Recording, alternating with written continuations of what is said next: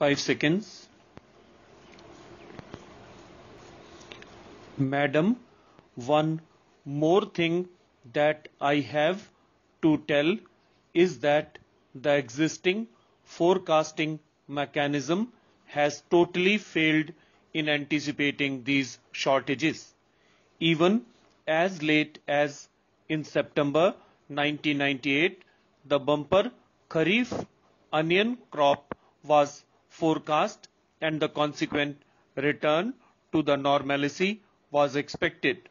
The prime responsibility for the national level forecasting lies with the union government, who have the overall picture of the production at various stages in different states. But this has not been looked into by the government. The status of import and export at the national consumption requirement, which leads to accurate and more reliable forecast, has also not been managed by the government. We have seen that leaving essential commodities to the vagaries of market forces of demand and supply leads definitely to price rise. Public distribution system has a definite policy for market intervention in rice, wheat and sugar. So there is a need for the government policy supported by legislation and infrastructure for management of these commodities. All these should be managed by a designated agency who can handle the procurement and marketing of these commodities.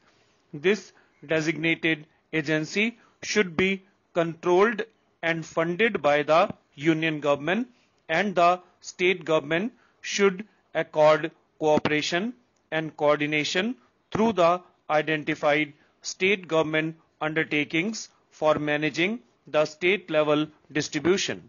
There is a serious allegation that wholesalers and traders, by way of hoarding and speculation, are primarily responsible for the price rise, and much has been said about the Essential Commodities Act.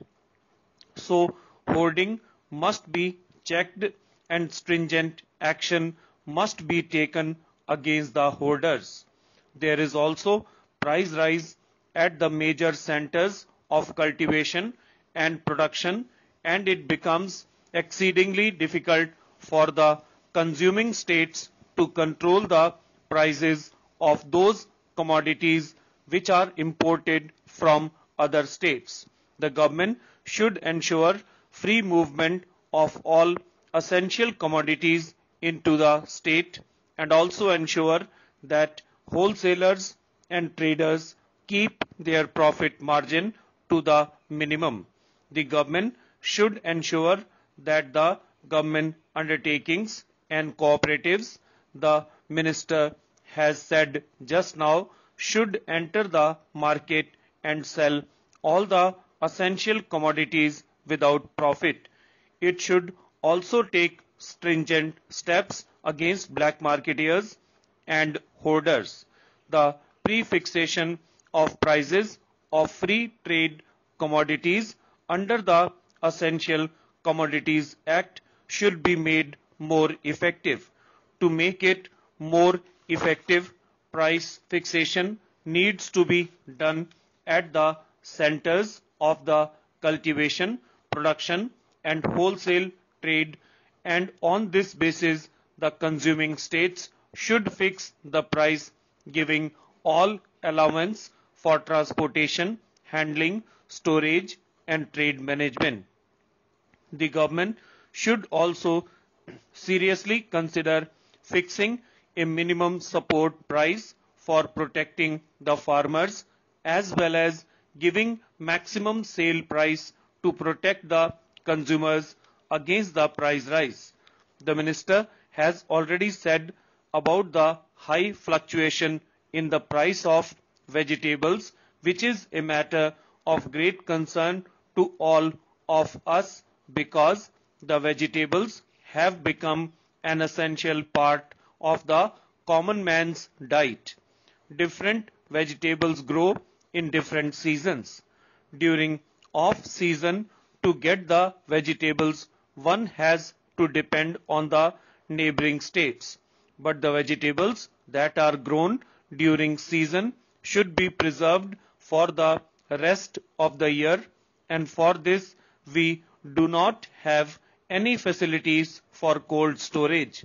Appropriate technology should be developed to store vegetables in small cold storages. Liberal subsidies should be provided to develop cold chain infrastructure linking vegetable producing areas of one state to another state for export of vegetables. The subsidies available from the National Horticulture Board and the Ministry of Food Processing are difficult to access. The NCDC scheme of cold storage has a very high cost of borrowing. These schemes should carry concessional rate of interest for poorer states having inadequate infrastructure. We strongly urge upon the government to take up necessary short-term as well as long-term measures to control the present price situation as well as to prevent the recurrence. The prices are pushed up because of the mismanagement in economy by the government. There is a huge laxity on the part of the government. The government should wake up now. We have already heard from the agriculture minister, and the government should take urgent steps in this regard. We know that the government has exploded a nuclear bomb, but it has failed completely to curb the price explosion. During the last few months, there has been an upward spiral of prices of all essential commodities, particularly of oil, pulses, rice, onions, and other vegetables. The problem was faced by all the people of India, particularly the poor people.